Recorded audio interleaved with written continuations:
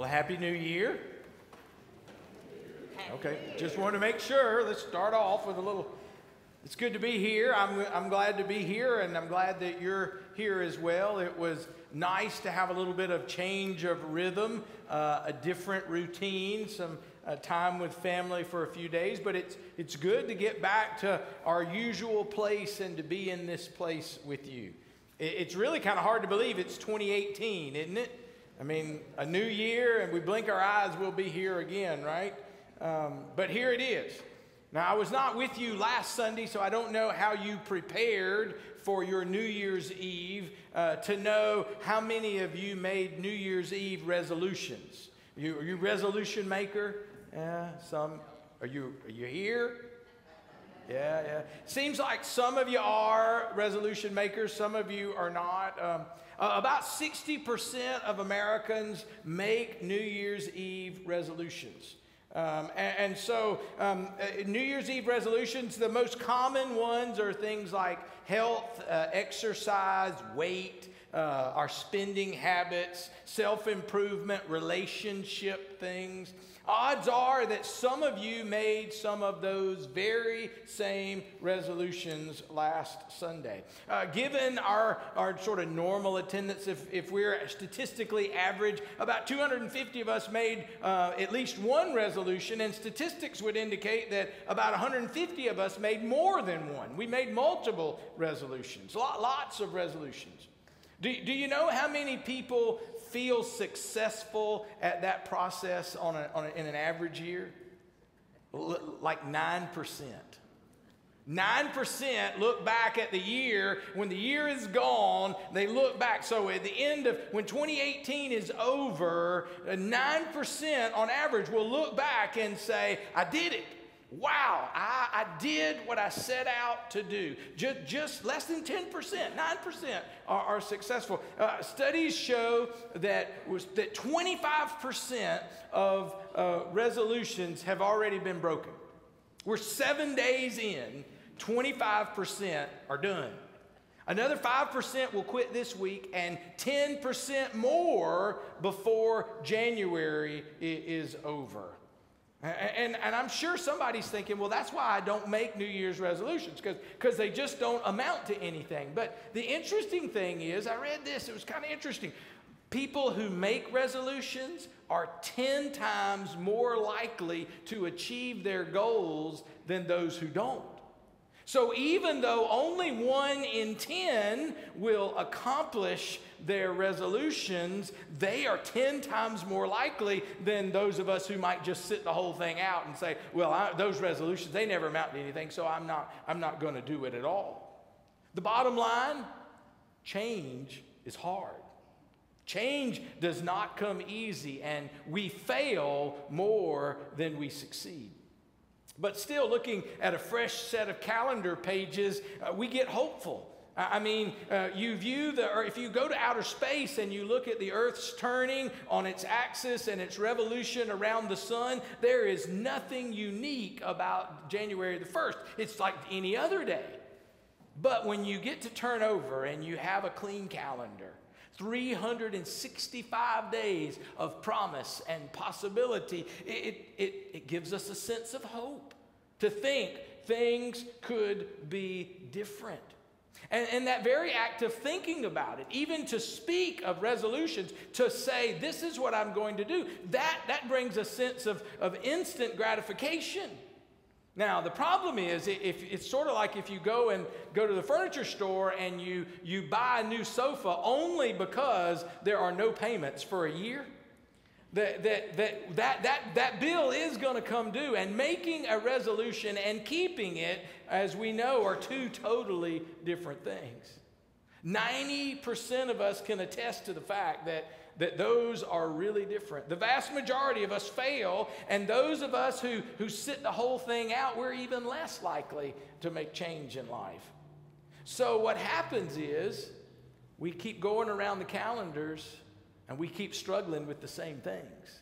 We keep facing the same thing over and over again, the same issue. We might try to change only to fail again. Think about your own personal journey. In your life, what is the one thing that you wish was different? What is the one thing that you want to change in your life? For some of us, naming it is easy because it's the last thing you think about before you go to sleep, and it's the first thing on your mind when you wake up in the morning. It could be lots of things. Maybe your struggle is addiction. Maybe it's alcohol or drugs or gambling. Maybe it's too much food. Maybe it's putting down the phone and the videos and picking up the books and becoming a serious student.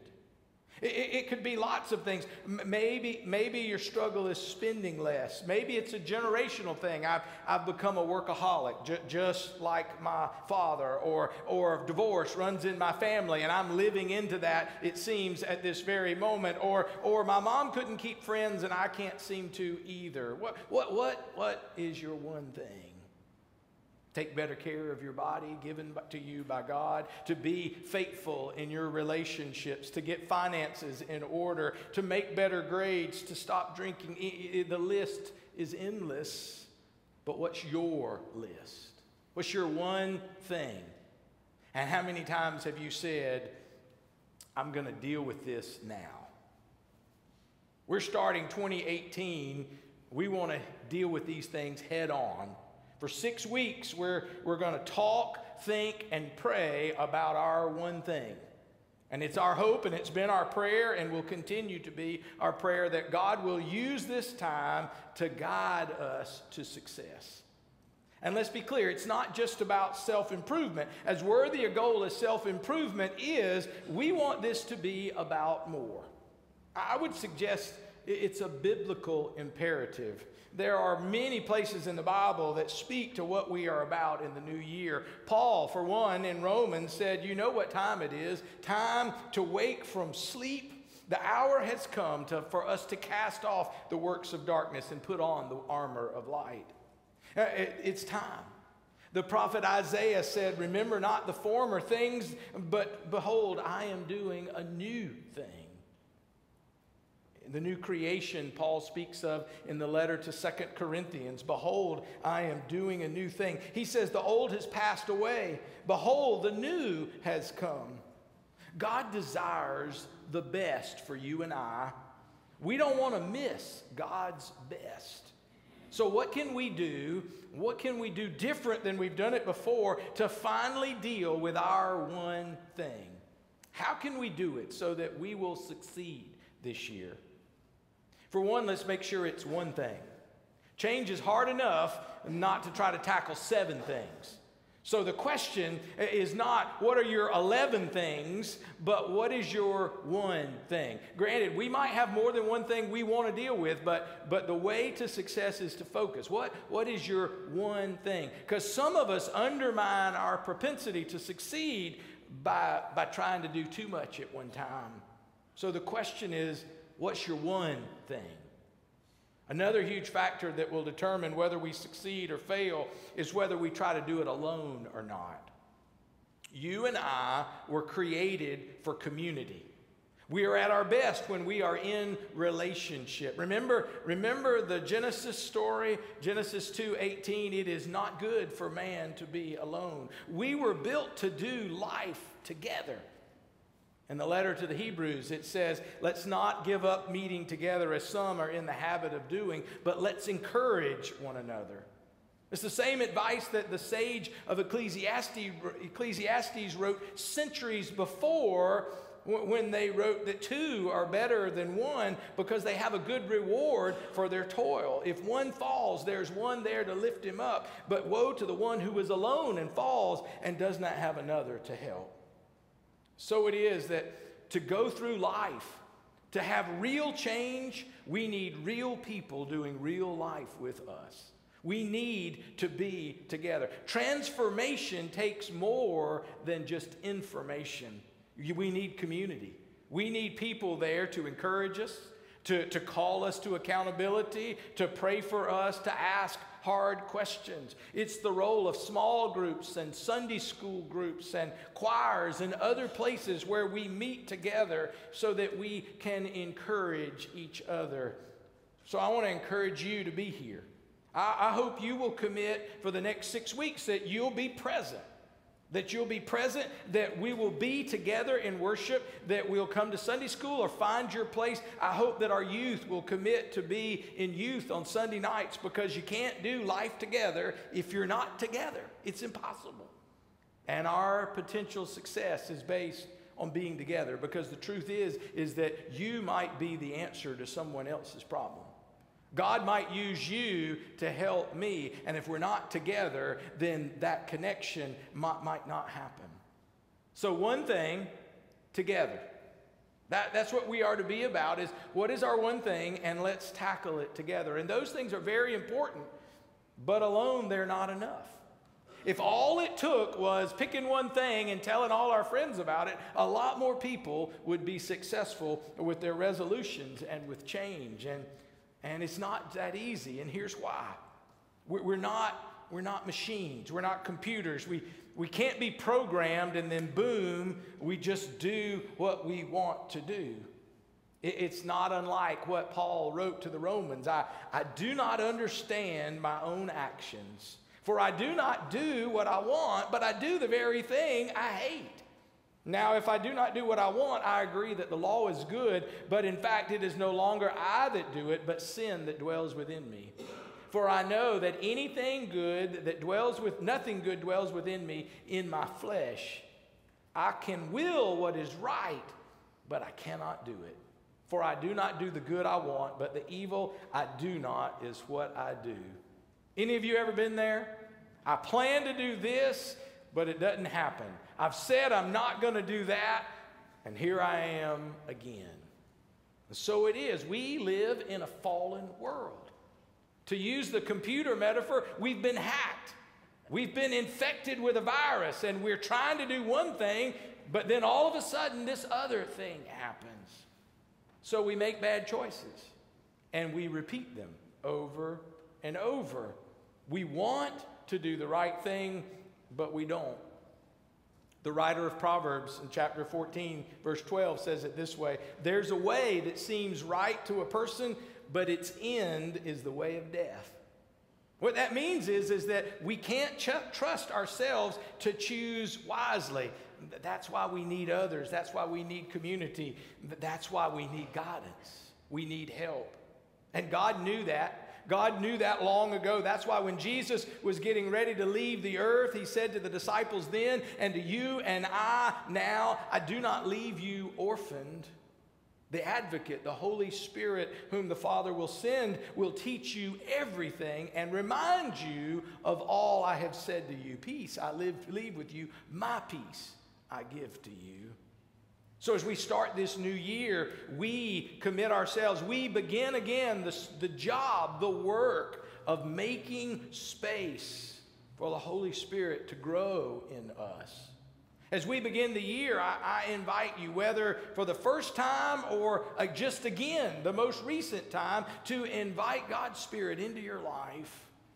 And by worship and prayer and the reading of Scripture, by meeting together with other Christians, we grow the ability to hear and to feel the promptings of God's Spirit, that we can be guided to God's best for us. In Galatians chapter 5, Paul explains how we get there. He calls it the fruit of the Spirit. When the Spirit lives and grows in us, then these things come to be in life. You remember that list? The gifts of the Spirit is love and joy, peace, patience, kindness, generosity, faithfulness, gentleness, and self-control. The things we need in our life. When the Spirit lives in us and grows in us, those things become more present. It's still hard work. We have to stay focused. We have to stay diligent in our work. It doesn't just happen. Unlike that furniture that we might not have to pay for a year, this is work that means that we pay for it every hour of every day of every week to get there. It's continually.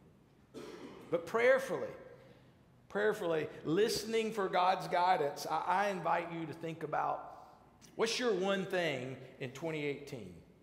Is it stewardship of your body? that's been given to you by God? Or are you going to deal with maybe struggles you've had with self-confidence or your self-image? Is your one thing dealing with fear that holds you back, or forgiveness that you need to forgive yourself or you need to forgive somebody else? Is God calling you maybe to be more open-minded, or is God calling you to set and keep priorities? Is the Spirit prompting you to become more prayerful, or more a student of the Bible, more present in worship, more engaged in mission? Is God calling you to think about your life? Are there things that in your way of living that they might not be wrong, but they're not God's best for you, and that God is calling you to something more? Now, I've already asked you to be present, to make the commitment to be together, but I want to ask you to do something else too. I want to ask you to pray. I would challenge the church to pray every day for your own journey around your one thing, but also for the rest of us. Pray for others to stay the course. Pray for the right people to be in these seats week in and week out, to hear from God and to receive encouragement. Pray for the right people and the right conversations to happen at work and at school and in the carpool line, so that the right people get connected with God's power in a transformational way. So I invite you to pray. In a moment, we're going to come to this table, the table of Christ's sacrifice. And I think it is the only place to start a journey like we are starting in 2018.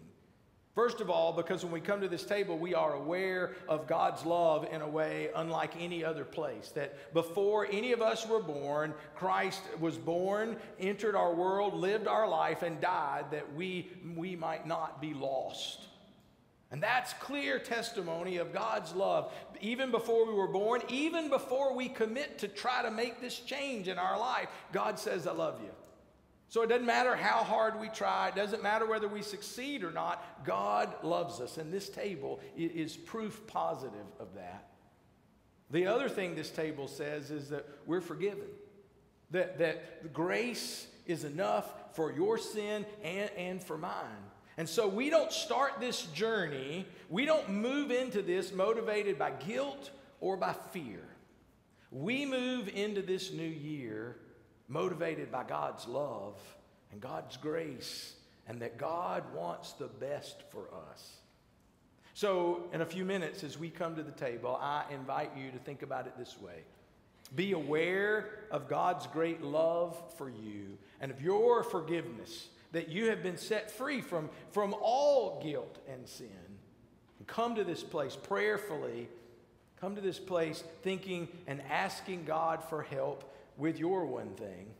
You might want to make a commitment. You might want to pray about it at this altar rail or back at your seat. But let's come aware of God's grace, moving into this new year, taking on the one thing that's between us and God's best for us.